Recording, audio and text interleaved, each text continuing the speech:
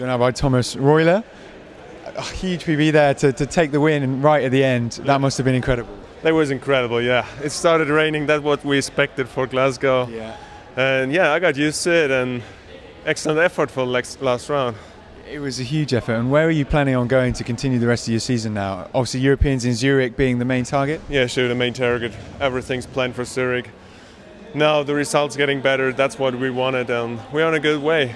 And did you expect a PB today, as your training indicated that may have been on the cards?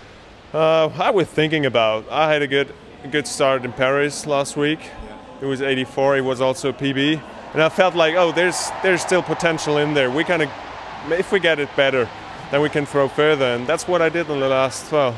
Fantastic. And I can't have you here without asking about the World Cup final tomorrow. Are you a football fan? I'm not a huge football fan. And how do you think it's going to go for Germany?